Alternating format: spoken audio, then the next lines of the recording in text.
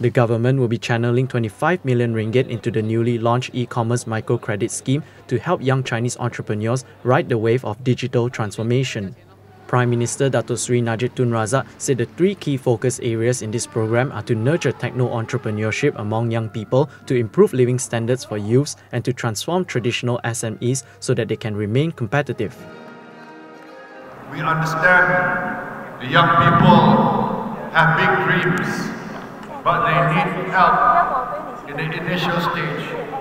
They do not have assets, they do not have a track record. Banks will not lend them. They should not go to the allowance for loans. But with this e-commerce microcredit, they will be able to start their e-commerce and online businesses. 25 million is a good start, and I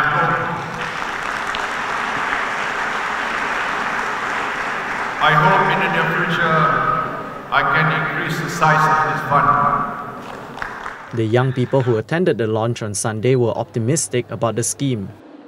其实它最大的帮助就是帮助我们这个年轻人呢拿到一笔就是能够开始的一个资金，这样子的话，我们就能够先开始做这个资源方面的筹集跟这个应用程序的开发，能够更加完整。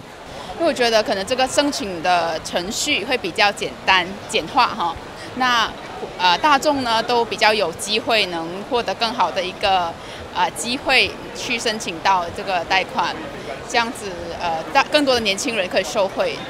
Najib added that 41 Chinese-based associations and chambers of commerce nationwide have committed to join the program as strategic partners.